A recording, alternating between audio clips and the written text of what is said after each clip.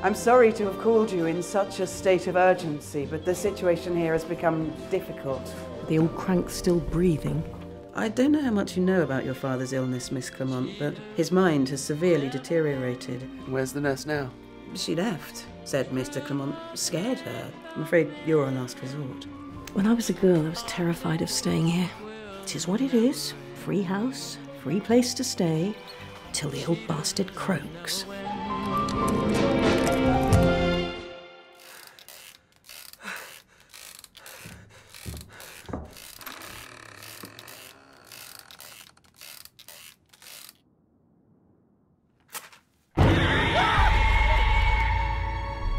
Aubrey wasn't a pleasant man, you know. He was a recluse. Very secretive, with macabre interests. Drove my mother to the brink of madness.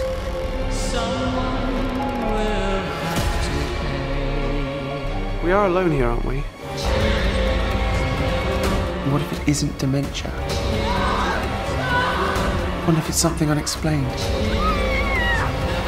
Something in this house that's doing that to him.